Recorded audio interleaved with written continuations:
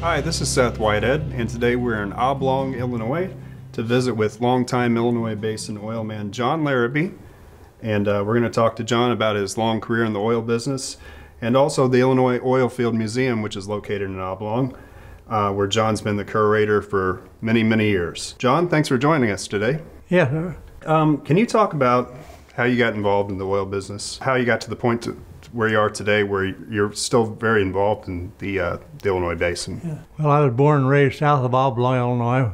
There's an oil field just to the east of us, no power there. They used to, every night, we had an old two-story house. We didn't have air conditioning, we slept upstairs, and this old power would go put, put, put, put, put, put, put, put, all night long, all day long. And if it'd go down at night, it'd wake you up because it was so quiet. And it'd also put you to sleep. Anyway, we used to go back there and watch. We were always told to stay away from it because you could get hurt. But then I went to high school, and I was planning on going to the Marines, and I did everything but sign the papers. And the guy who lived south of me, he was a driller on a rotary rig. And he said, John, he said, we had a fella show up sick. Would you come and help us out for a while? I said, yeah, I'd love to. And of course, I went there, and I roughnecked for 3 years. The guy never came back to work. I worked for him for 3 years, and I drilled for 4 years. We drilled wells from north of Springfield to Madisonville, Kentucky, and Santa Claus, Indiana. And I loved it. It got in my blood. And then I got on for Marathon Pipeline out of Stoy, Illinois. I worked there for 3 years. Transferred to Lima, Ohio with the pipeline. I was up there a year, got transferred down by St. Elmo. And I was down there for about 10 years, got transferred back to Robinson office as a crude oil buyer. And I traveled Illinois, Kentucky, and Indiana. And they told me in 1982, I was going to be going to Houston the first year. And I said, I'm not going. They said, well, you don't have a choice. You're in middle management. They can do what they want, which they can. So January 2nd, I turned my resignation. They said, why are you quitting? I said, I'm not moving to Houston. I went down there 6 or 7 times a year. You have to live 50 miles from town, and the traffic is something else. And I went in business for myself, been very lucky. And I didn't leave Marathon totally empty-handed. I remembered a lot of stuff. And I lucked out. And then in 1989, I thought, John, you made a mistake, because we all got down to $10.50. And I had a lease up here north of Oblong that I'd been trying to get, and I finally got the thing leased. And it was my lease was going to be expiring. And I had an old cable tool rig, an old Bassars 24. And I said, my son-in-law was working for me. I said, Tony, do you think we can drill a well with that thing? They used to drill wells, that's what they used to. Well, we can try it. So anyway, it took us 21 days to drill 850 foot. And the well came in at about 30 barrels a day, which was thank goodness. And that kept me afloat. And then the price of oil started getting back up. I've been very, like I said, been very lucky. And I've been to IOGA, and I've met a lot of good people. And a lot of people helped me. And that's where I'm at now. I was president of the IOGA in 1999 to 2001.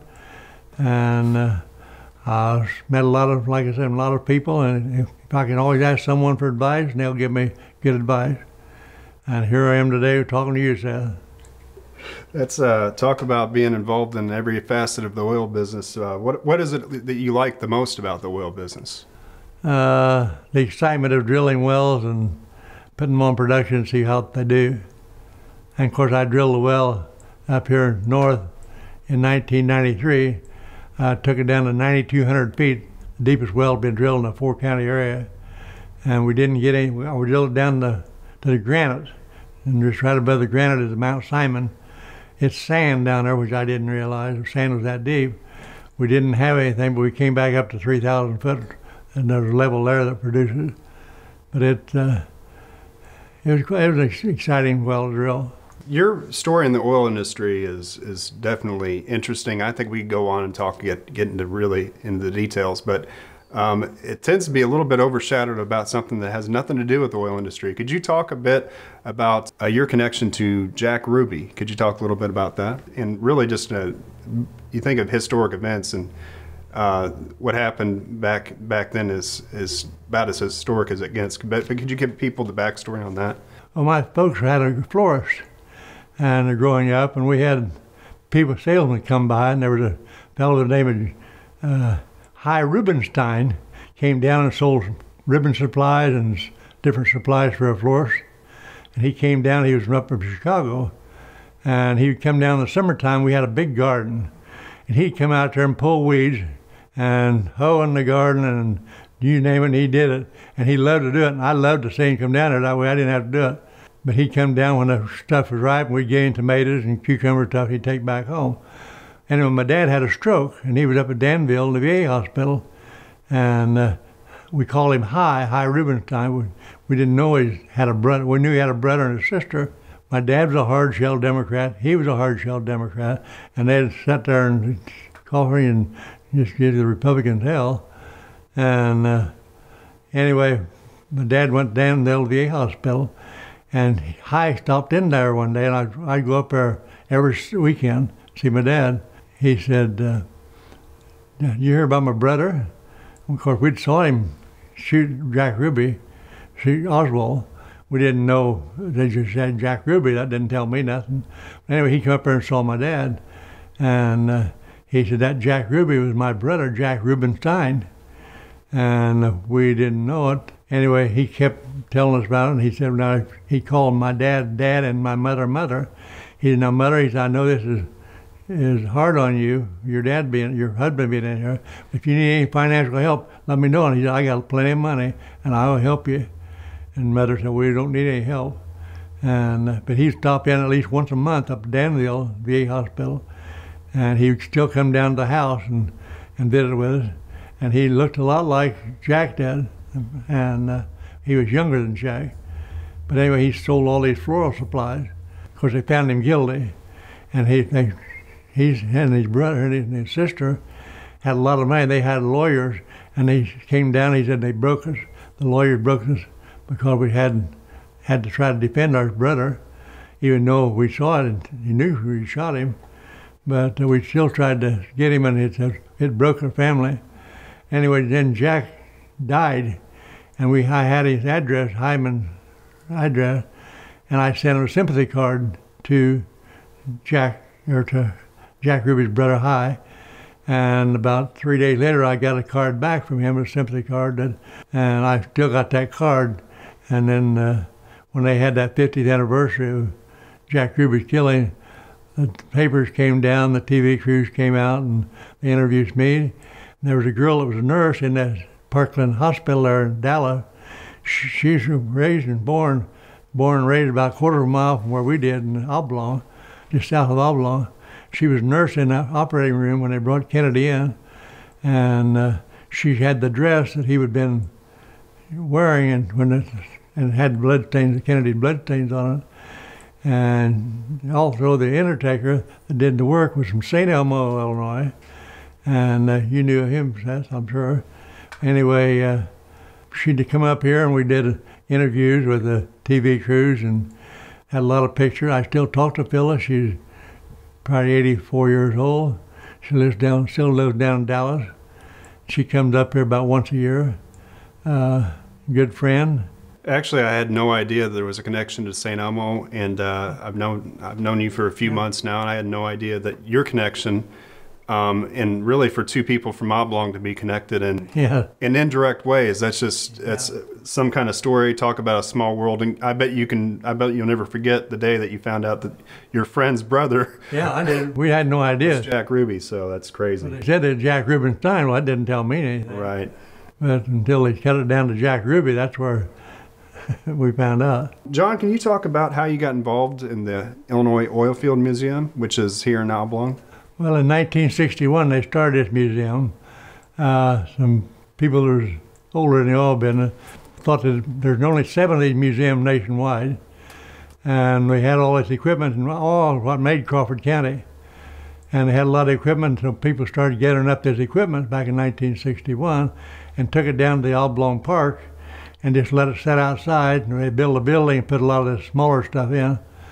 And it really went hog wild for about 4 or 5 years, and the city had a curator hired down there, a retired marathon employee, and then it was just kind of like it died, and people lost interest in it. Anyway, in 1989, the thing started going again. We got the money from the state of Illinois to build a building. We bought 6 acres here where it's at now, and we built this building for money from the state of Illinois, and we started increasing the thing and sending money in from the Illinois Oil and Gas Association, IPRB, and a lot of people started donating money. And we built this building here for $140,000. We're not in debt. We will not go in debt, because that's where you have your problem. But we do a lot of work, a lot of volunteer work. We have 2 people hired in the summertime, Wednesday through Sunday, 1 to 5, and they're very knowledgeable in the oil business. We have a building to the north, a supply store. That's to the east of the buy old equipment and tools and so forth. We got another building that Marathon Refinery had a scale model of the refinery in 1987, and it cost $85,000 to build in California. And Bechtel Corporation moved the thing back here, and I was working for Marathon in the office over at Robinson. The plant manager said they had to get rid of this scale model because they needed the room. I said, have you thought about giving it to the Oil Museum? No, they hadn't. But I said, we'd be interested in having it. So he called Finley, and about a week or so later, he called me at the coffee shop. He said, John, he said, they'll let you have it, but they have to have a key to the building when they see it. And I said, that's no problem. So I came back to the city of Oblong, and the board meeting, I said, if you build a building, we got this $85,000 scale model, and it is quite impressive.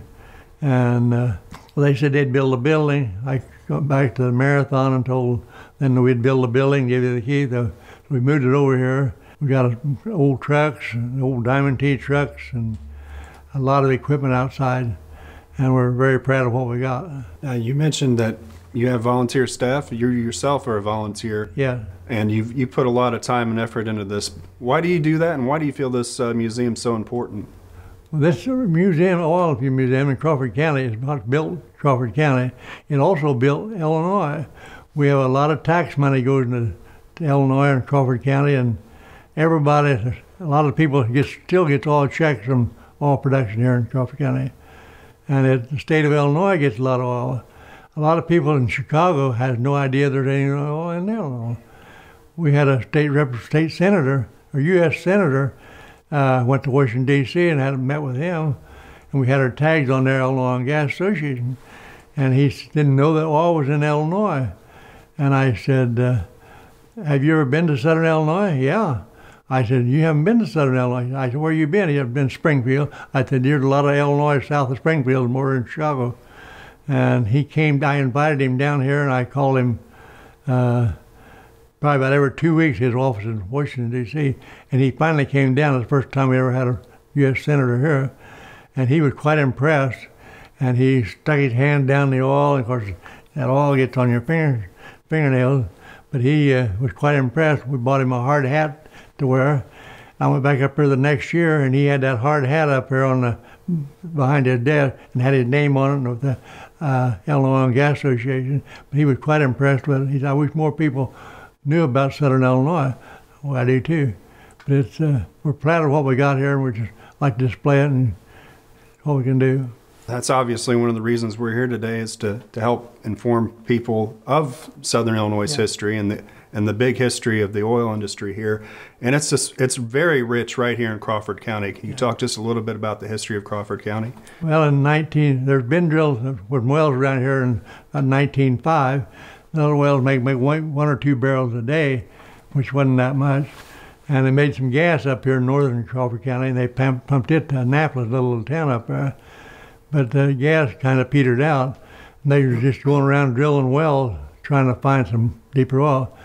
The old story is, and which is not out of the question, there were 3 guys in Pennsylvania, West Virginia, riding around the buckboard, and they supposedly had this bottle of whiskey they were going to drink out, and when they got to run with the bottle of whiskey, they would throw it over the shoulder, and that's what they were going to drill. Supposedly that's what they did. The story is not 1906, not that far away. There's some people that I knew that was born before then. And but anyway, they supposedly threw this over their shoulder, and they drilled. That's where they drilled the well. it came in at 1,500 barrels a day. From that well, it started moving in the little town of Stoy with about 50 population. It got to 4,000 within a year. People had tent city. We got pictures of Stoy tent city, and there were 2 hotels and all kinds of bars and post offices and barbershops and everything else. And of course today the Stoy is about 40 population. It went downhill fast. But it's what's created to work, and they built a pipeline or built a refinery at Robinson within 5 miles. It's built Crawford County, and from here they went on south to Lawrence County, Wabash, from all down southern Illinois, over to St. Elmo and Effingham and Fayette County. They found a big field down there, and down in Marion County. It's really created a lot of jobs, a lot of work. And just so folks know, though the production levels here in Crawford County aren't what they once were, this county is still a top 10 producing county. The industry is still a major employer here. Of course, the refinery in Robinson, still a number of hundreds of upstream jobs as well. And one thing that I really can't emphasize enough, the industry generates tax revenue that funds local schools here. So, you know, the history of this industry continues on more than 100 years after the big Shire well came in. And it's interesting, you know, the techniques have changed a little bit. You went from whiskey bottles to 3D seismic, but whatever works. So, but that's a fascinating story of that the discovery well here in Crawford County. And John's going to take us out and show us some exhibits of that and a number of other things. But we want to emphasize that, you know, the second part of our interview here, we will take a look at the museum. But we want folks to come up here and check it out for themselves. In case you're not familiar with Oblong, it's on Route 33 between Effingham, I should say Newton, don't want to overlook Newton, lovely town, Newton and Robinson. It's a little bit off the typical interstates that, you know, we take most places nowadays, but it's definitely worth the trip out. And if folks are interested watching this and are like, I want to go check that out, what do they need to do to get a tour arranged? Well, like I say, we're open last of May through September or October, 1 to 5, Wednesday through Sunday. It's here in Oblong, which Oblong is like it's not a square, it's an oblong. But when they started the city of Oblong years ago, it was not called Oblong, it was called Henpeck, because the guy had built a store here in Oblong by the name of Henry Peck. And people didn't like to say they was from Henpeck. So they changed the name to Oblong because that's the way the layout of the city is, an oblong shaped. But then they changed the name to Oblong rather than Henpeck. Did I also tell you that back in about 1990 something, I started another company at OPEC Incorporated. My daughter and I. Oh yeah, Let's want that? Check it out. We've got a OPEC member hat here. The other OPEC, can you tell the viewers about this OPEC, not the version that most folks are familiar with? Yeah, this OPEC is back in about 1990. I was sitting around the table one Sunday afternoon, my oldest daughter. I said, we need something about OPEC. So we came up with the OPEC, Oblong Petroleum and Exploration Company.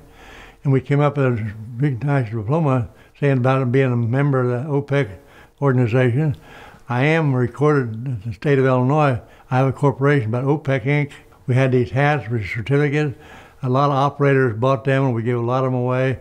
She does this calligraphy, and she'd they'd send it in, and I'd have her put the name in her calligraphy. It looked really neat. And they'd frame it and put it on their wall. And they can still go to a lot of these meetings or people's business, and they still got that certificate up on the wall.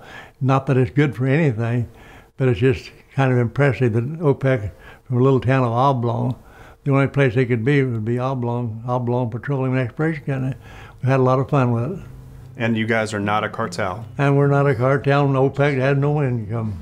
All right, John. Well, it's been a pleasure talking to you today, and everyone watching this, be sure to check out next week's second part of this interview, as John will take us through the Illinois Oilfield Museum, located right here in Oblong, Illinois. Be sure to check it out. Thank you, John. Thank you. Thank you.